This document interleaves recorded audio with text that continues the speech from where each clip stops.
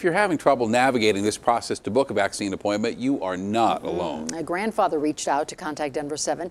He says he's been trying to get his second dose for weeks. He feels hopeless, and now Denver 7's C.B. Cotton is working to get his family some answers. In a happy union, your partner's worries become yours. That's what I'm worried about, and I get frustrated. Worried and frustrated about scheduling for the COVID-19 vaccine. Lucinda, beside her granddaughter, Shauna Ruiz, have both been trying to schedule the second dose for Lucinda's husband, Simon. We're still waiting for that second dose. Ruiz says her grandpa, on dialysis, was vaccinated about a month ago at Safeway, and that's where he let them know that he had a surgery. It was a minor surgery that was coming up in 4 weeks from the time of his shot. So he would need to reschedule his second vaccine dose slightly later than the pharmacy had planned. They knew that. They gave him the first vaccine, told them that there wouldn't be any issues.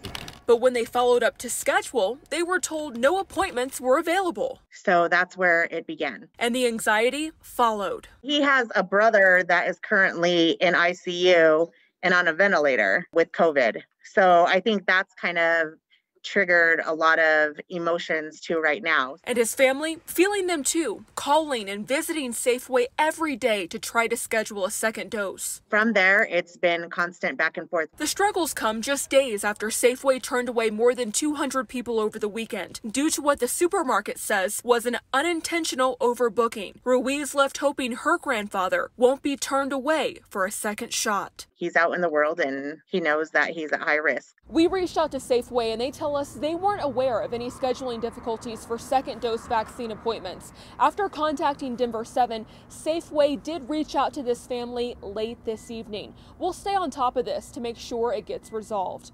C.B. Cotton, Denver 7.